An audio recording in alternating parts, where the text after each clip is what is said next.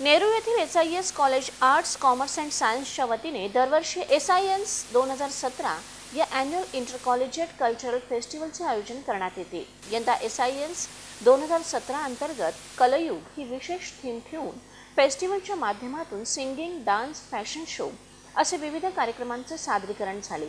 फेस्टिवलला महाविद्यालयीन विद्यार्थ्यांचा उत्स्फूर्त प्रतिसाद मिळाला, ज्यांचे कलाकौशल्य सर्वांच्या आकर्षणाचे केंद्रबिंदू ठरले। यंदा महोत्सवाच्या समारोप सोहळ्याप्रसंगी सनम पुरी या बँडने खास उपस्थिती दर्शवून महोत्सवाची शोभा वाढवली।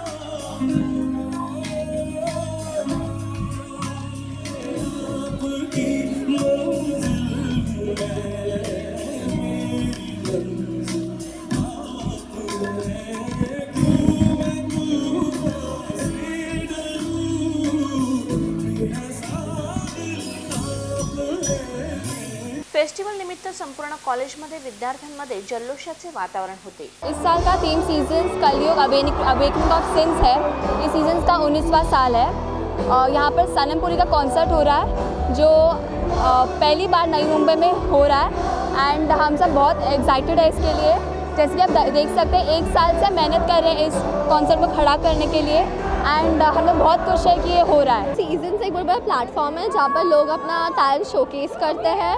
सो आज सीजन्स का 2nd डे है और फाइनल डे है।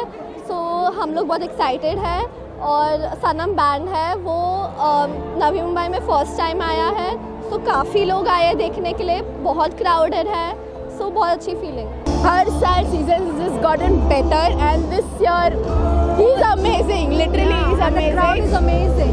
Yeah, it's like हम लोग घंटों से खड़े थे, but it's actually worth the wait. Like अंदर आए, it's worth the wait. It's fun, it's amazing. Event तो कॉन्सर्ट तो बहुत ही अच्छा है। अब लाइक ये हमारा लास्ट है, चाहे हो कि नेक्स्ट ईयर इससे अच्छा हो।